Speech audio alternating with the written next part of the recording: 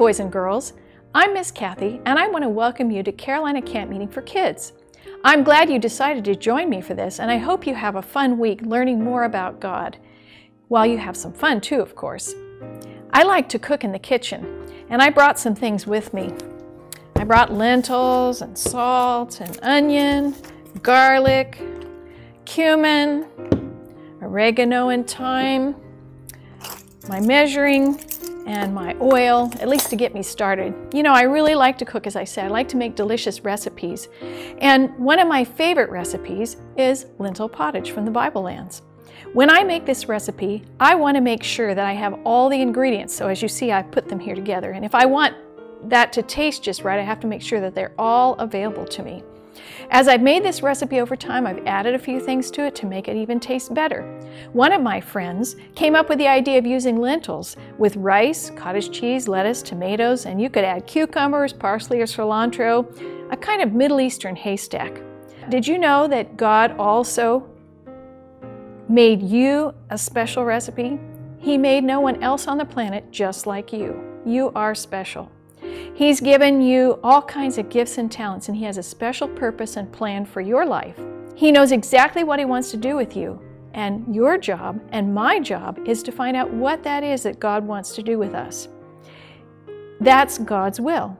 So that's our special mission. To get started with this adventure this week, I want to encourage you to agree to have Jesus, to have God be in your hearts, to show you the way by saying yes to Jesus. So I invite you to do that, to invite Him to be in your heart and to be with you, not only today, but every day of your life. You can do that by praying to Him. You know, God is ready to show you His will, and it's a matter of just paying attention. This week, our theme is doing God's will. And with God's blessing, I've written a little song to help us remember some of the things that God wants us to do that are His will. And I hope you enjoy singing it. I'll give you a little listen right now. And as you get it more encouraged with the words and you know the words better, then you may join in as well. God wants me to love Him first. God wants me to love my neighbor. God wants me to be a friend. By showing love, I'm doing God's will. God wants me to cheer the sad. God wants me to feed the hungry. God wants me to help the poor. By serving them, I'm doing God's will. God wants me to do justly. God wants me to love mercy. God wants me to walk with Him. By following Him, I'm doing God's will. I'd like to invite you to pray with me, so let's bow our heads. Our Father in heaven, we want to thank You that You love us so much, and we know that our job is to love You first and best and most. Please help us to learn that today. Help us to learn each day to say yes to Jesus. We ask You to be with us and to bless our time together. In Jesus' name, we thank You and we love You. Amen.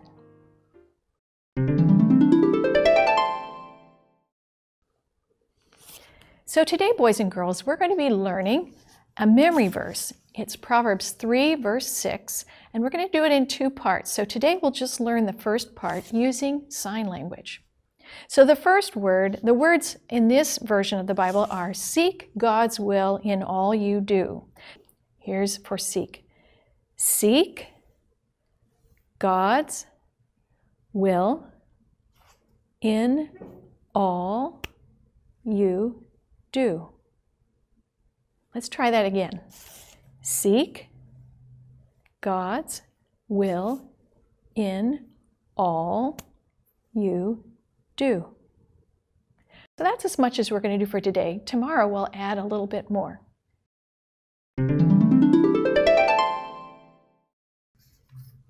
This year, for our special Adra Mission Project offering, I would like to invite you to do God's will by loving your neighbors, children just like you from all over the world. You can be a hero to someone else by providing something that they really need. I can also tell you that you will be happy you did something to make someone else happy.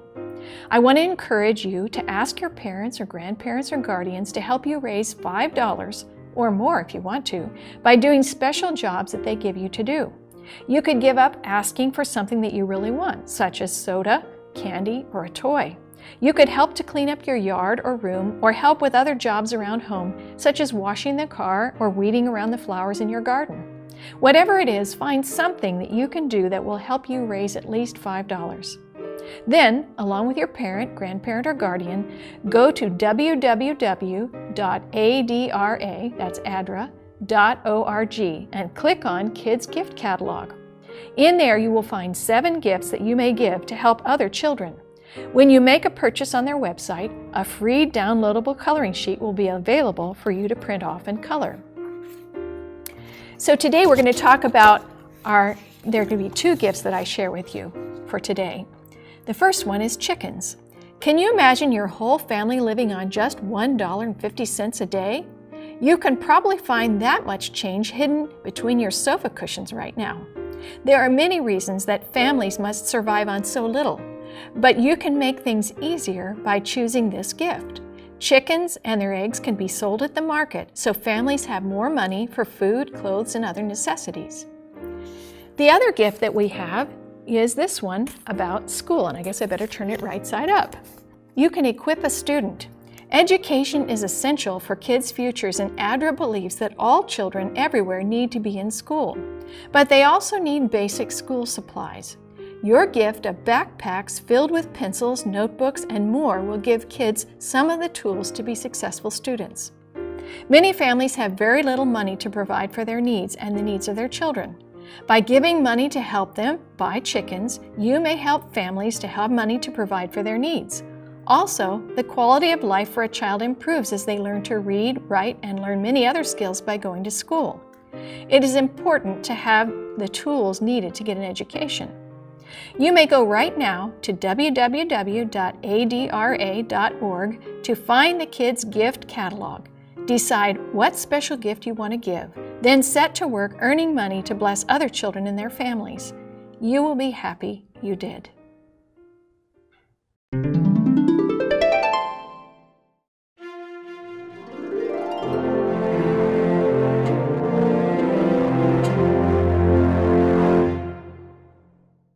The test. The prisoners moved in a long line, hearing the continuous clank of chains as they wearily walked across the burning sand of the desert. Daniel felt the heat of the midday sun as it beat down upon him. His throat felt parched. How much he wanted a drink of water. As Daniel walked along, he thought back over events that had happened since he and his friends had been taken prisoner in Jerusalem. King Jehoiakim had done evil in the sight of God, and King Nebuchadnezzar of Babylon had come to Jerusalem, surrounded it, and captured it. God had allowed Jehoiakim to be taken in bronze chains to Babylon, along with Daniel and his friends, Hananiah, Mishael, Azariah, and others who were part of a group of the royal family and the nobility of Judah. Nebuchadnezzar had also taken some of the treasured items from the temple of the Lord with him to place in the temple of his god Marduk.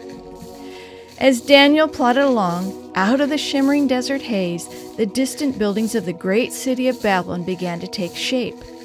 Catching sight of the city, the pace of the soldiers quickened, and they urged their captives to move more rapidly over the sandy dunes toward the city. With a sense of urgency, Daniel moved along, wondering what would become of him and the other prisoners once they entered Babylon.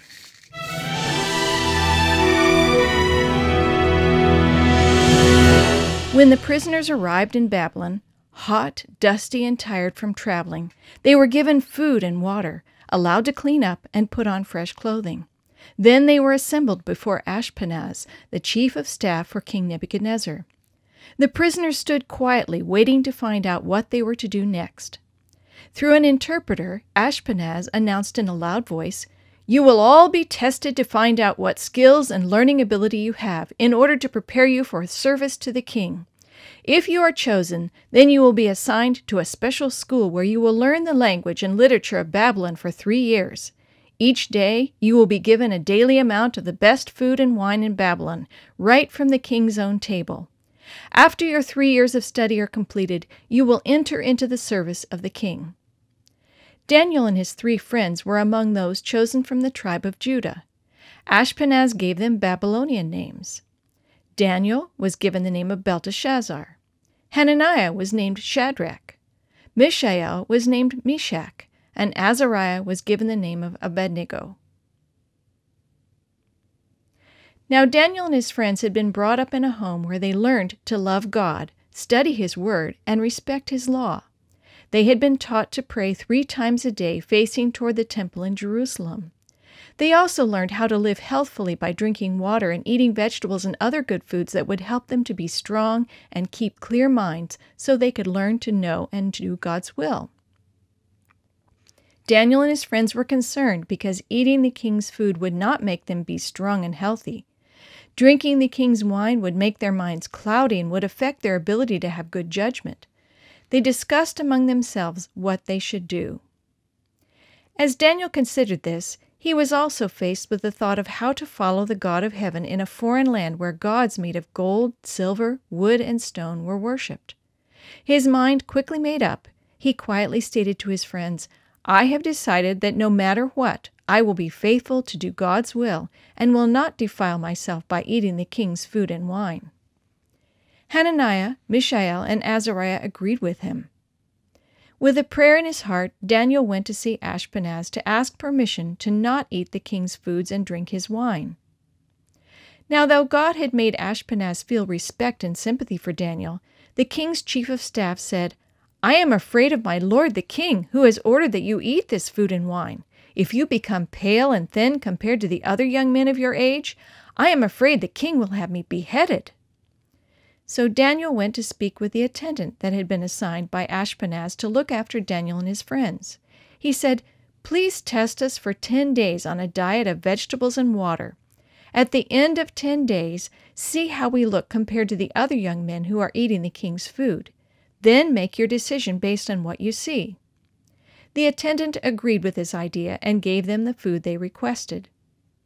When all of the young men were called together at the end of 10 days, Daniel and his 3 friends looked healthier and better nourished than any of those who ate the king's food.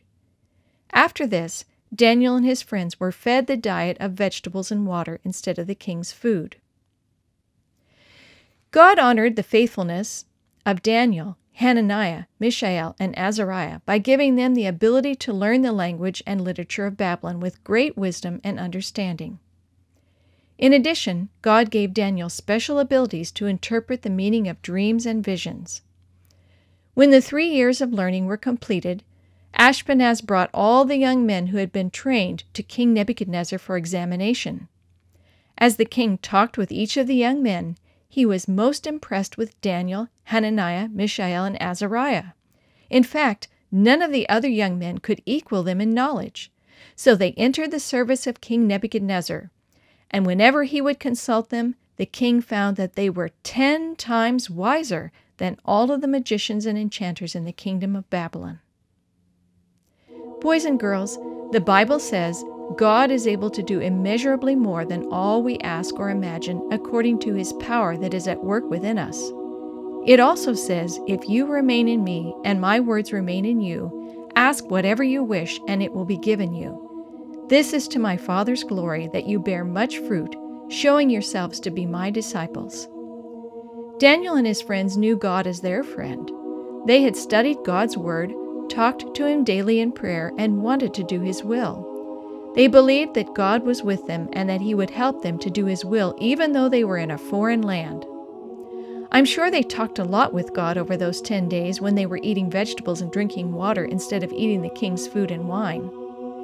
God blessed their efforts to honor Him by not only giving them strong bodies, but strong minds. When you study the Bible, pray, and choose to do God's will, He will bless you beyond your imagination. Take care of your body, mind, and soul, and God will give you exactly what you need in order to do what He wants you to do.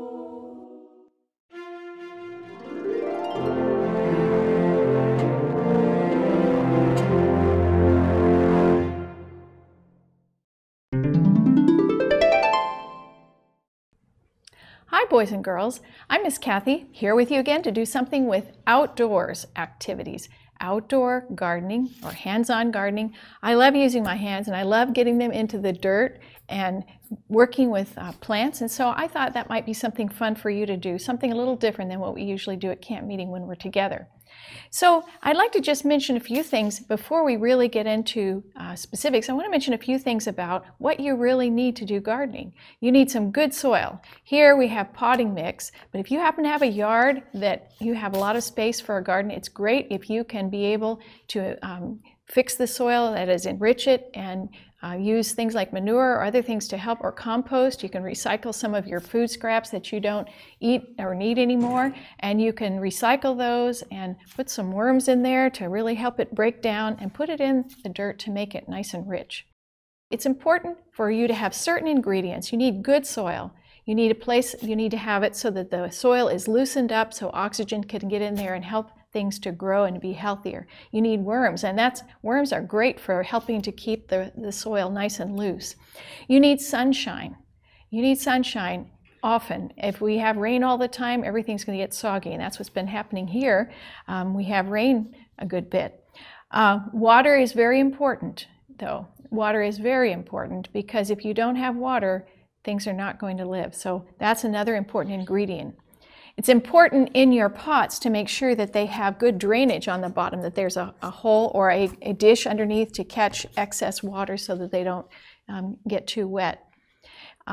It's important to also keep in mind to protect your plants. I think I mentioned earlier about slugs and snails. They can be a problem, and there are other creatures that can get in the way and cause trouble for your plants and eat them up. Japanese beetles are another one that I have trouble with my roses sometimes. Bees are very important. If we didn't have bees, we wouldn't be able to have plants, and we wouldn't be able to eat vegetables and fruits and things like that. They are so important, and so that's why we need to especially watch out for the bees and try to take care of them. Well, you know, I'm telling you these things and you think, well, what does that have to do with camp meeting and spiritual life? Well, guess what? We need things to enrich our lives too, or we aren't going to be very healthy. I know lately I think I've overwatered a few plants, and some of them are looking a little bit droopy because of it. So it's important. You need water. You need the water of life. You need Jesus to give you the nourishment, the thirst that you need. You need good soil. One of the good things that we need to do is read our Bible. We need to pray. Those things can enrich our lives just like the soil is enriched. So those are some things. And then, of course, we need sunshine. Not just the outdoor sunshine, but the sunshine of Jesus. So those things can help. He can help us and help us to grow. If we don't have Him, we don't grow. So there are just a few things I want to reference. I mentioned potting soil. Over here, I have these pots. Like I mentioned, it's good if they have drainage. Now this one doesn't happen to, and so you need to be careful about watering. But some of these, these nice lightweight plastic ones are good. You can get harder ones as well. But if you don't have money to go and get, these weren't very expensive at Walmart, but if you don't have money, you can always use the bottom of, here, this one's an orange juice bottle. This one is for spring water. You can use something like that and cut those. And it's good when you do have plants that have drainage holes like these pots here. You can use these plastic pans under them if you don't have the brick kind. Another way you can start your seeds is to use peat pots, and you can get these at the hardware nursery section of your hardware, and you can start plants in these, and then once they grow enough, then you can put them right in the ground. Or, you can even start potatoes or other things, other small plants, just inside your egg carton. So there's all kinds of fun things you can do. This is just a few of those fun things. Very important thing that you have a watering can or a hose to keep with you so that you can keep things watered. And to loosen the soil, you want something that will help you to open it up and loosen it up when you're planting seeds. So those are just a few things that you need. Earlier we were talking about markers. You can put in markers to mark your plants. That's very important. And if you are in an area where you have a larger garden, mulch can be very helpful to keeping down the weeds that come up. We see weeds, they just keep coming, they don't stop, and so it's a constant battle. And so that's something, mulch works, pine needles work, some of those things. Well, today we're going to talk about some of the herbs that are in our lives. By the way, I almost forgot, having a few protective things like a hat when it's sunny and some gloves for your hands. They make some great ones for kid size. Those really help to protect your hands so you don't get your fingers all hurting from the things that can poke you, or dirt in your fingernails. Make sure that you keep those clean. All right, so let's talk just a little bit about mint. Mint is just one of the herbs I want to focus on today. My favorite kind of tea has mint in it, and I have one at home that has a mixture of all kinds of different things in it, but it has mint in there as well. And here I have a peppermint tea bag, and you know, it's cool because I can put hot water in this and then pour it right in the teacup. So herbs are really good for flavoring, and you can use them in all kinds of things. This particular plant right here is a peppermint plant or a mint plant, and my husband picked one up already grown in the store, and it has grown and done really well in the wintertime. It's a great wintertime plant.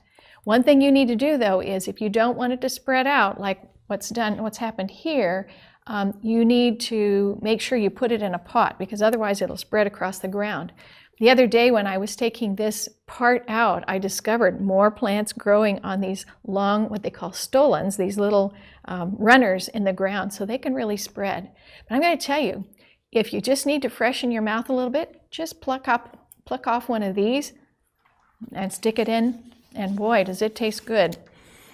In fact, I know probably every one of you every day brush your teeth. At least I hope so. That's very important to care for your teeth. And you use spearmint, or you use peppermint, or some kind of flavor that goes with it. It's interesting in history.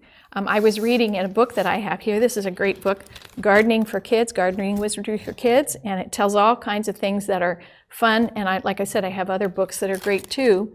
But in here, it mentions some of the uses long time ago for mint. Mint, before modern medicine, mint was considered a very important plant in every herb doctor's pharmacy. Mint was used to treat watery eyes, bad memory, headaches, sore gums, gassy stomach, bad breath, bee stings, bad dreams, and dandruff. Well, I'm not sure it helped all of those things, but that's what they used it for. Mint does contain vitamin A and C, plus calcium and riboflavin. So it might have helped where a lack of vitamins was the basic problem. So that's just a little bit about the interesting history of mint. Now, some of you also may know at Christmas time we have candy canes. And it is said that in around 1870, I believe it was, there was a candy maker in Indiana who came up with the idea of the candy cane. If you put it up like this, it is like a shepherd's staff, but if you turn it around the other way, it's like the letter J for Jesus. And the different stripes represent Jesus' sacrifice for us, and so there's just some really neat things with that. Well, today I want to mention just a few more things that I like. Right here, this is the lavender plant. Lavender is supposed to be restful to you when you sleep, and it really smells good when you rub these leaves a little bit. And this one right here is rosemary. Rosemary is great in cooking. I know it's great for Italian food. By the way, here's the lavender package. They turn out beautiful with purple flowers as they grow bigger. This is one that you have to have a little more space for if you want to be able to have the benefit of the flowers. I enjoy, when I make pizza at home, I like to use sweet basil, fresh sweet basil sometimes, and I use oregano, or I sprinkle dried oregano. Here's an example that, of oregano. So those are some things I use on pizza to help, besides olives and mushrooms and things like that I really enjoy. When I eat Mexican food, I really, whether it's burritos or just, if I have some for haystack, I like to put cilantro on. And cilantro has a very pungent odor and taste. It's really good. Then another one, and I brought some from my garden. This is another great winter plant, herb that you can use, and this is parsley. This is another one that's good for putting on, like if you have a roast or you have something with spaghetti. And kids, I want to encourage you, get in the kitchen with your mom and dad, make some fun recipes, and use something that you might want to grow. I was going to tell you that if you put this in your mouth, it's also it's tasty. And there's all kinds of good things that God has made for us to enjoy. So I hope that with the materials list that we put out, you'll go, and whether it's with that or you go over to the hardware store or to Walmart, go get some seeds and start to plant an herb or a couple of herbs that you can keep in your home. You can use them all year round, or if you put them outdoors, you can enjoy them out there. Hope you have fun, and definitely check out the mint tea. It's really good. Hi, boys and girls. I'm glad to welcome you to Fun with Art. And since we are doing a section on gardening, then we thought we would put some of the things together that would work well with that. One of the things that's fun to do is to make your marker so you know what it is that you are working on to grow. For instance, lettuce or peas or maybe sunflowers or corn. And you can do all kinds of things. This is just one idea. You may come up with some others, but we'll do one just to give you a demonstration. Remember that you should always have a plastic over your table or work area so that you don't make a big mess for your parents to have to clean up or you to clean up. And if you're painting, it's good to wear something to cover up. For this one, you won't need to. So I thought I would make one for carrots today. So I'm going to take a piece of green foam and orange foam and put that together to make a carrot. And you know, a carrot's on the top, they have an area, they have green leaves on the top that stick up. And so I'm doing that, and then I'll cut it out. And then I'm going to draw a carrot. And remember, carrots are long and thin at the bottom. They point at the bottom. And so I'm going to cut those out. And I'm going to glue them as soon as I get this put together. I'll glue them on the top of our stick. Now these sticks are larger than usual. You can get them at Home Depot. They have them in a package that way, so you can get those. And they do have smaller ones that are tongue depressors at Michael's or one of the craft stores. So that's something else to keep in mind. But if you like these are big ones, so bigger than usual. You can also use popsicle sticks. Those are a little smaller, so you can't do as much with pictures or putting things together like this as you would. All right, so I've got my top and I've got my carrot. And there's one thing I forgot, and that is I'm going to make a top part here, cut out a little square, and I need to even it out a bit. And I'm going to first glue that, put that there, and then glue the carrot on it. I'm actually going to turn it around this way. And I'll put the carrot on. Let's see if I can get the glue to come out. I need to open it up. And I'll put the carrot on, and then I'm going to put the top. Where did the top go? Oh, there it is, it was hiding. And one challenge with this is when you use marker, it gets on your fingers and it kind of makes a mess. So you probably can see my dirty fingers, but that's just part of what goes with art. All right, so I've got my carrot, and I'm going to glue it on the top part of the stick. And of course, it's good to let these dry for a while before you take them outside to use, because they do get a little bit messy if they haven't had a chance to dry. And then to finish it off, I want to write the name on the wood. Now I notice also that when you use marker, it kind of bleeds a little bit, but you still can get the idea. Carrots are something that are delicious and good for you, so there you go.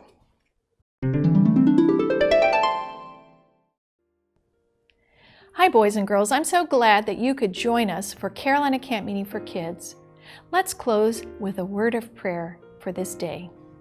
Let's bow our heads. Our Father in heaven, we want to thank you for being with us today.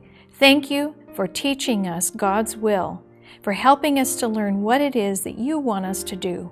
You want us to love you first and best and most. You want us to love you with all our heart and mind and soul and strength. You want us to love our neighbor and to be friends to others. You want us to cheer those who are sad, to feed the hungry, and to help the poor. You want us to do justly and to love mercy and to walk humbly beside you. Lord, help us to do that. We pray that you would bless us as we go through this day and help us to remember to do your will with your power. We love you and thank you so much. In Jesus' name, amen. See you tomorrow.